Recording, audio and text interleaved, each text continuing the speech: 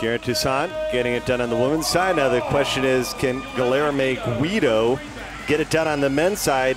Yesterday he was 22-6. Remember a week ago we saw Coleman Stewart set the world record in this event at 48-58. And a lot of people are saying, what can Guido do here? How can he answer back?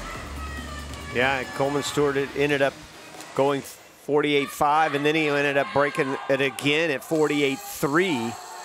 So this match right here is how much closer can they get, especially the man Kolesnikov, who a lot of people think he might be able to take back that world record. In fact, he was quoted the other day, Bernie, in saying, I want to be the first guy under 48. Maybe that journey starts right here. He's not going under 48 today.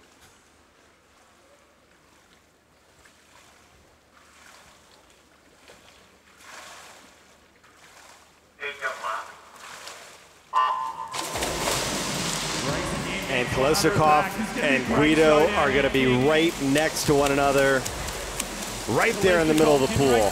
Good start by Guido. Really fast off the blocks. Guido was 0.59. Only Mora down there in lane number 2 was quicker off the blocks. Look at the speed of Guido. Yeah, Guido has already started to jackpot the field here. 23-2-3. Guido pushing it. World record 48-33, set by Coleman Stewart. Guido's going for it. He's going for a huge jackpot. This is what London needs to try to catch up. He could jackpot the field here.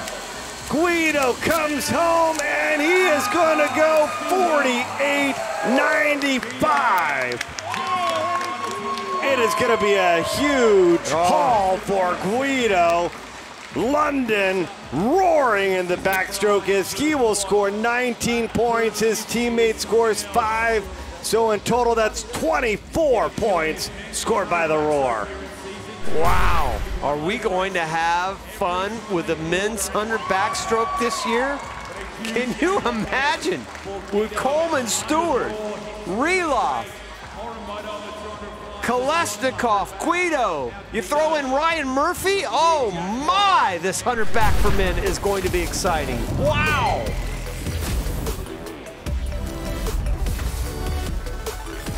Big surge for London. First it's Garrett Toussaint. Then Guido answers back in there, inching closer to trying to get that margin under 100 points. And the key for London, though, is it gives them some separation from Iron. Yeah,